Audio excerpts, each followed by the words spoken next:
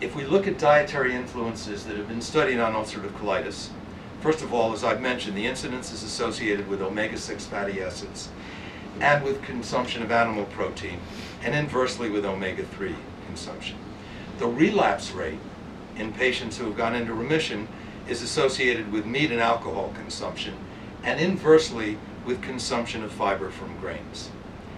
Specific food intolerances affect fewer than 30% of patients. And enteral feedings may improve nutritional status of patients with ulcerative colitis, but they do not induce remission, they are not directly anti-inflammatory, and they do not raise transforming growth factor beta, the anti-inflammatory cytokine. So it's clearly a different response than in patients with Crohn's disease. There's some interesting research that might explain why patients with ulcerative colitis respond negatively to animal protein. This has to do with a very important nutrient in the colon called butyrate. Butyrate is the principal energy source for the lining of the colon. It also inhibits tumor necrosis factor alpha, TNF-alpha, and it increases the stability of tight junctions. Butyrate is produced by bacterial fermentation of carbohydrate and fiber in the colon. It is what is called a short-chain fatty acid. And sulfides have been shown to inhibit the effects of butyrate on the colonic lining. Sulfides are produced by the impact of bacteria on dietary sulfur, which usually comes from protein. Patients with ulcerative colitis have been shown to have elevated levels of sulfate-reducing bacteria in their stool. This would increase sulfate production. And dietary protein also increases sulfide production. The 5-ASA derivatives, as one of their unheralded effects, is the inhibition of bacterial sulfate reductase, which decreases sulfide synthesis. And it's one of the reasons why they may be helpful. When butyrate is added to 5-ASA enemas, it enhances their effectiveness more than the addition of steroids to 5-ASA enemas. If you want to optimize butyrate availability and activity in the colon, from a dietary perspective, you would choose a high fiber, reduced protein diet. So that is the first approach that I take to patients with ulcerative colitis. My first line dietary therapy for mild to moderate ulcerative colitis is avoidance of high omega-6 vegetable oils, a high fiber diet, especially from grains. It's very different from the way that I initially approached Crohn's disease.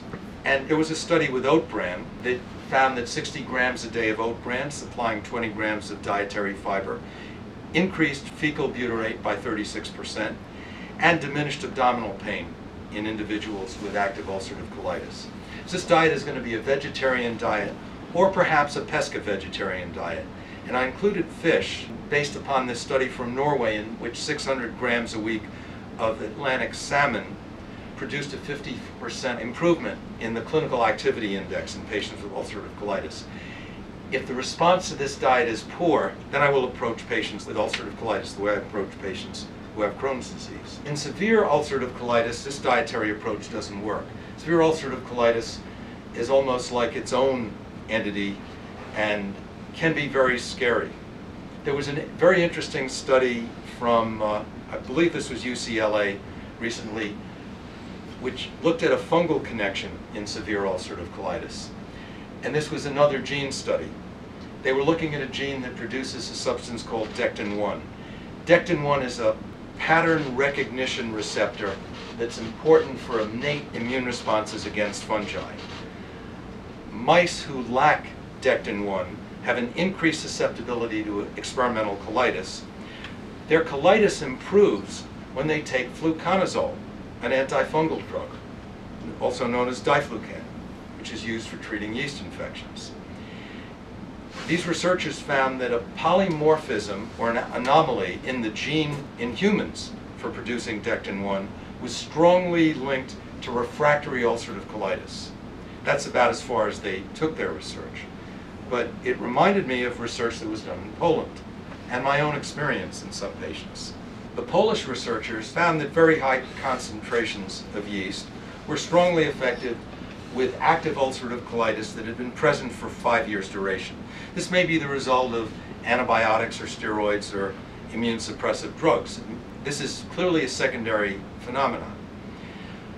They then treated patients with high levels of yeast in the stool. There was a placebo group, there was a group given fluconazole, and there was a group given a particular probiotic called Lactobacillus reuteri.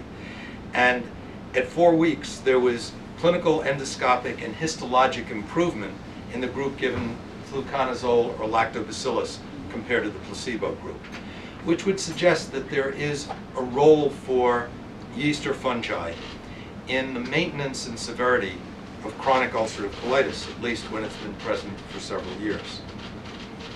Successful dietary approaches to reducing intestinal yeast usually require limitation of simple sugars and high glycemic index starches. And a diet of this type is something that should be considered in patients with severe ulcerative colitis, especially if there are elevated levels of yeast in stool. And I do stool tests in these patients that are semi-quantitative, at least, for yeast. And there is more information on the website of the Foundation for Integrative Medicine, it's mdheal.org, and at a website called pilladvice.com, which I created to deal with drug supplement interactions.